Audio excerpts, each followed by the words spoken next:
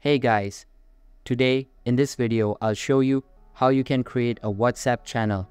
So keep watching till the very end and let's get started.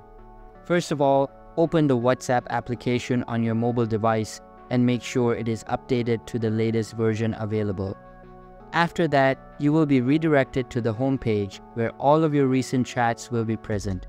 Here, tap on the updates icon at bottom left corner of your screen and all of the available updates from your contacts will be displayed here. Now, tap on the plus icon located beside the channels tab heading and then select create channel from the menu. Now, enter the name and description of your channel and also update its icon. You can either upload the photo or just take a photo in real time. Once the photo is uploaded, tap on the Create Channel button at the bottom of the screen and your channel will be created. Now you will be able to add members to it. So that's basically how you can create a WhatsApp channel. So that's all for this video. If you find this helpful, consider subscribing and giving this a big thumbs up, and I'll catch you in the next one. Thanks.